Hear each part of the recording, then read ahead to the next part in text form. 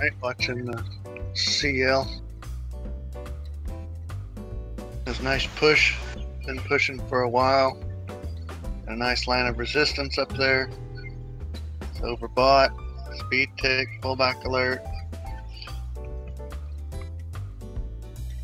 And traded as a speed tick trade, so I shorted it. Okay, +5. So we've got this nice push going up here. We had a little bit of a pullback, then this push continued. We slammed right into it. Now, also keep in mind something else here that we rarely talk about.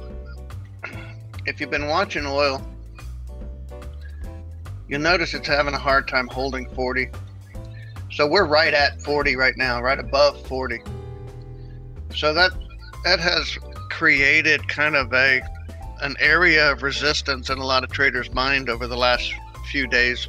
So it's not uncommon to see at these even numbers to see a level of resistance build up. So we had that.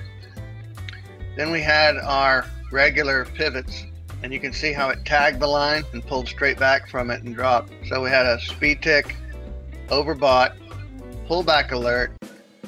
I shorted it on the open of this bar. Now there's some argument here to short it based on these divergences too. So we had the stochastics and the ultimate oscillator were divergent from price. So we had a lot of good information right here to short it.